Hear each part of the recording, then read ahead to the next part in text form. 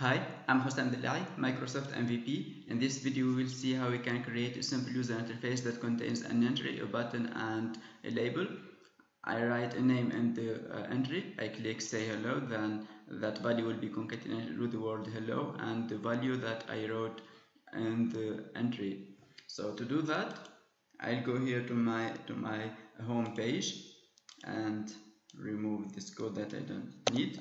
And here I'll add stack layout, and inside this stack layout I'll add the entry,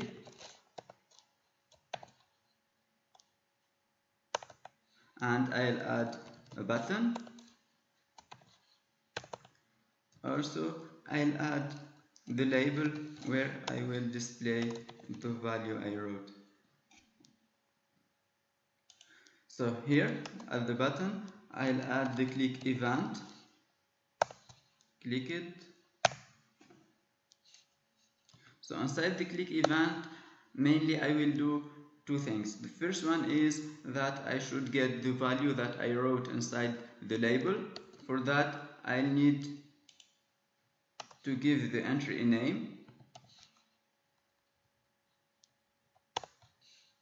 Let's call it main entry, for example.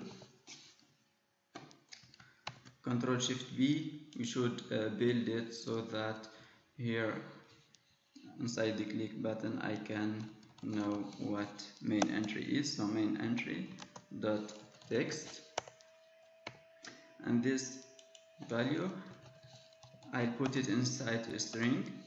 Let's call it text.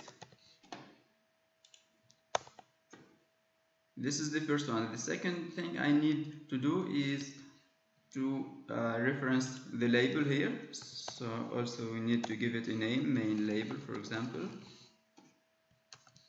Build again. Then access the main label dot text. Now it should equal hello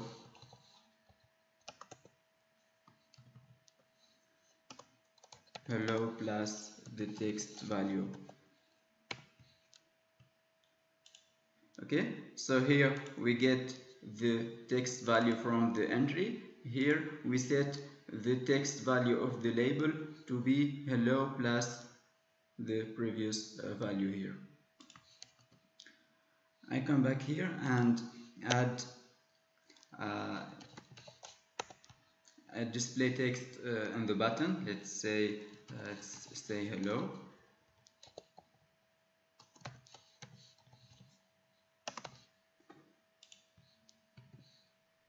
Then let's run it. Control Shift B.